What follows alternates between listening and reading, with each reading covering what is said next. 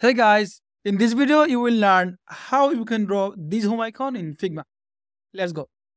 First, press R for rectangle and then press Shift and Option so your rectangle will be bigger from the center.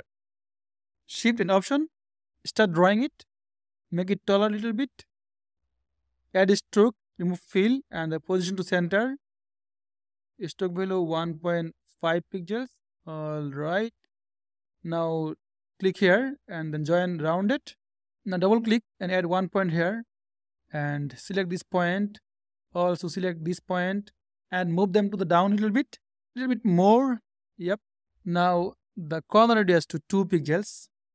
All right. Now press P for pen tool and add 1 point here, one more point here, one more point here, the last point here.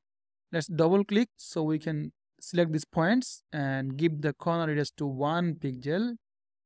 And we are done. Thanks a lot for watching guys and goodbye.